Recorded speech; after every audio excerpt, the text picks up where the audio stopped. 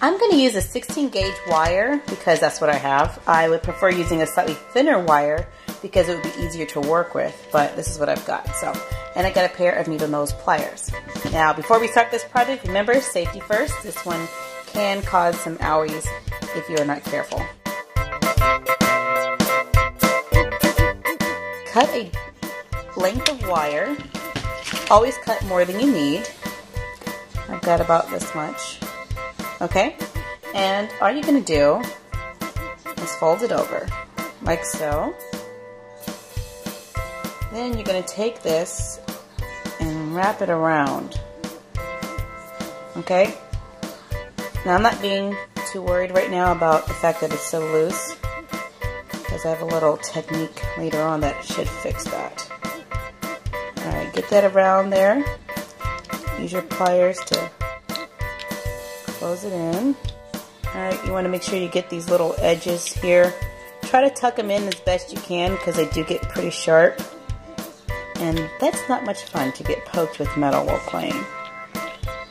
So, do this craft at your own risk. If you get hurt, it's not my fault. Alright. Then once you get it like that, go ahead and start to bend your wire into like a hanger shape. This is really super easy. And I don't mind the fact that they're not all perfect because I like handmade stuff and I like the fact that everything looks a little different.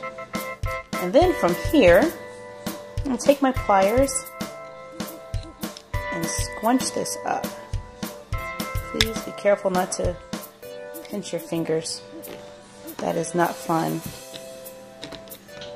Alright, so I'm just scrunching this down. So it's all down here.